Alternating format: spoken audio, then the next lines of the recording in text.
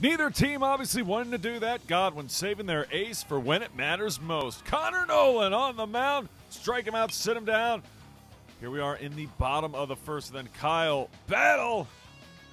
Well, second baseman battles the sun, gets the out. No harm done with Nolan and company on the mound. Countering Glen Allen, number 36. Alex Biddison, and that ball is a gappa. It's going to be a double for number 9, Parker Canada. And he is in, sliding home safely here in the top of the second inning. Later, they try to throw over to third. Aggressive base running by Godwin would lead to this. Ground ball. Not going to get him at first. More importantly, that's going to drive home the run from third. Godwin with an early 1-0 lead. They were not done in the inning. Remember, just a week earlier, it was Glen Allen scoring runs early. This time, it's Godwin. That dog will hunt. Dylan Owens drives home a second run with a double, and Owens gets all the way to third on that play. Later, the Submariner, Biddison to pitch. That's going down the left field line. That's a base hit. RBI single for Godwin. They score 3 in the top half of the second inning and have an early 3-0 lead. Meanwhile, more Nolan. The future Princeton Tiger getting a strikeout. Chris Arnold goes down. Nolan, high cheddar. He says no to Connor Hicks. Sits him down. Later, though, runner on second. How about some defense? Tough play. Check it out from short. Fires across his body.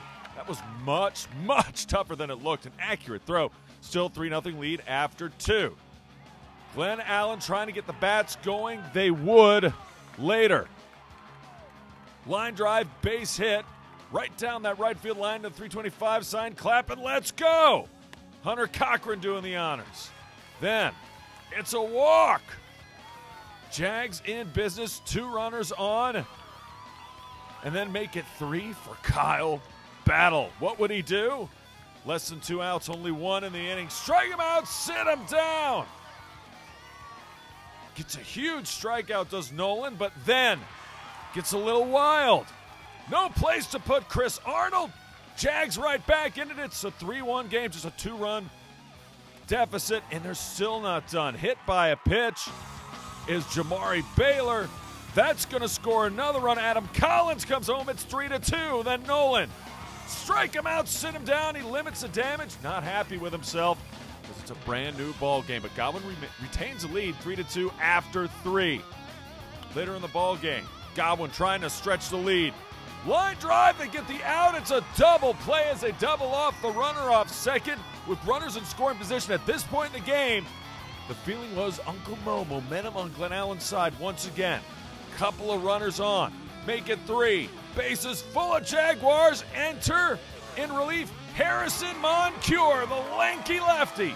A huge strikeout to get out of the 5th and hang on to that 1-run lead. Moncure, it's his first year in varsity baseball for the Godwin Eagles. He was paramount. Later, another runner in scoring position in the 6th. Runner on second, strike him out, sit him down. Then Moncure getting some help from the D. Or wait, how about the base runner?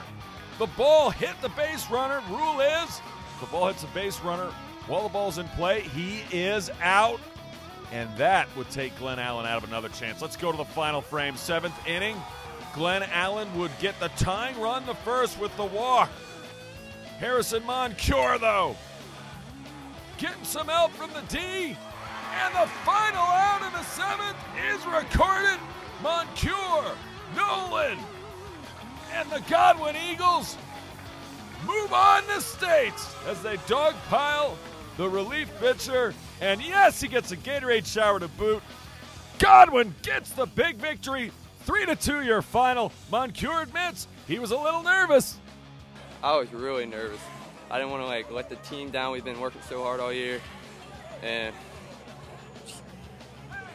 I wanted to just make it to states really badly for my first year on varsity.